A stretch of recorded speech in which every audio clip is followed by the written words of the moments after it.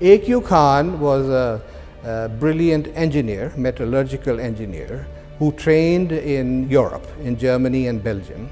And he was highly regarded by his thesis supervisor and highly recommended. So he got a job with Urenco, which is the British, Dutch, and I think one other country consortium for working on centrifuges and enriched uranium technology.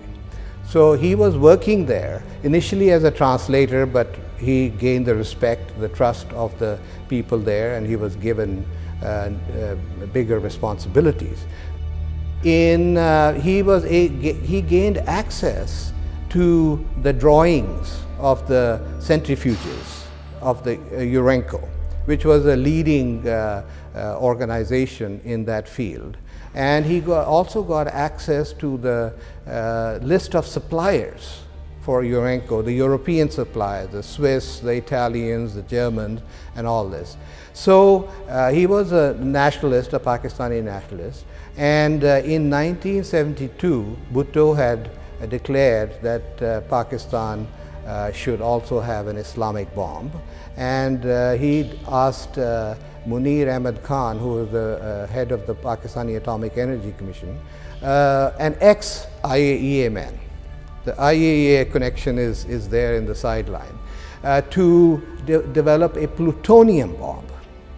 But after the Indian test 1974, A.Q. Khan, now it's unclear here whether he approached the Pakistani government or whether the Pakistani government approached him. The long and short is he was asked by the Pakistan government to undertake work on enriched uranium. Well, the A.Q. Khan network was really a remarkable breakdown of the non-proliferation system. What you had was a really global network operating from more than a dozen countries over the course of more than 2 decades that started off as an import network supplying Pakistan's nuclear program, but then got turned around into an export network that was supplying countries all over the world. So they were supplying centrifuge technology, which countries can use to enrich uranium to the level required for nuclear weapons. It's really the technology of choice for the determined nuclear cheater because it's small and easy to hide. And they were exporting that to North Korea, to Iran, to Libya, at least. There's almost certainly a 4th customer. They talked in their internal communications about the 4th customer. We haven't yet identified exactly who the 4th customer was. They also attempted to export to Iraq when it was still ruled by Saddam Hussein. Fortunately, the first Gulf War in 1991 cut short Iraq's nuclear weapons program before Iraq had the opportunity to take the advantage of the offer from the Khan network. But they were also exporting actual nuclear weapon designs, at least to Libya, and we strongly suspect to other countries as well. They provided, for example, to Iran a package of information about how to take uranium metal and cast it into the kind of spheres you would want for the core of a nuclear bomb. So the chain went from North Korea through China to Pakistan and to Iran and Libya, with suppliers in Switzerland, Germany, Italy, and other places. Some subcontract work being done in Malaysia or Southeast Asian countries. And it was a very successful operation. I mean, A.Q. Khan claimed, or the Pakistani military government claimed that this was a rogue operation, but I don't believe that. Because the aircraft which would be used to fly, to ferret the supplies from North Korea and elsewhere, were Pakistan government aircraft. What was new in a way about the A.Q. Khan network was this sort of global network of private entrepreneurs integrated by a participant in a state network, namely A.Q. Khan, that was sort of reaching out to potential proliferants and saying, look what we have to offer, rather than a state putting together a procurement network saying this is what we need and going out and figuring out ways to get it. This story had started in '79, and the agencies in the U.S. government had interfered with the arrest of A.Q. Khan and had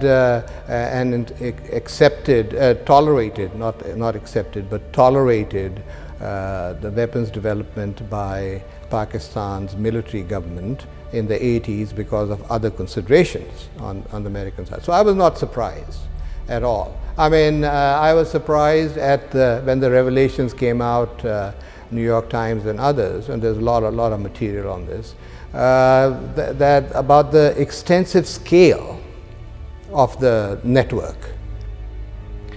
Well, I think what the Khan network revealed that was very distressing was first that there were sources of this technology who could be corrupted to sell it to practically anyone, not just in Pakistan, but in Switzerland and Germany and South Africa and the United States and a variety of countries all over the world, really, where participants were participating in this.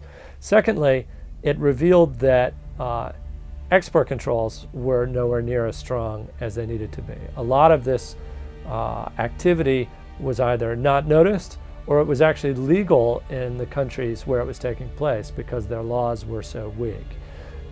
Thirdly, I think it indicated that our intelligence capabilities, and in particular our cooperation in intelligence between different countries, was nowhere near as strong as it needed to be because it took decades to figure out this network and to take it down ultimately. And I think fourthly, it showed that the world's law enforcement response is nowhere near what it needs to be.